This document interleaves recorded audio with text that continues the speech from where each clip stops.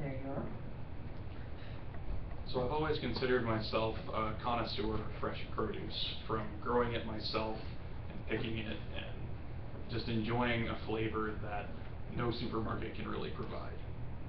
I've gotten distracted while hiking by wild berry bushes for hours on end, and the house that I grew up in had 6 fruit trees at it, so I basically had an endless supply of fresh fruit in my backyard.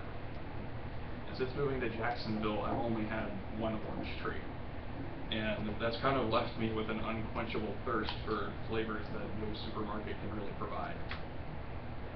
And then I stumbled upon the Falling Fruit Project, which is an organization whose goal is to bring the overlooked culinary bounty of our streets to light, and aims to fight world hunger through information. Their website, fallingfruit.org, is the Google Maps of free food. Thousands of volunteers and hundreds of universities have compiled information in their database to contribute to the map, which consists of nearly 1 million locations for public food sources, not only including trees and bushes, but also restaurants and churches that provide food to the needy. Just to give you all an idea of how much food is available in a typical city, I'd like to pass around a handout of a map of St. Augustine.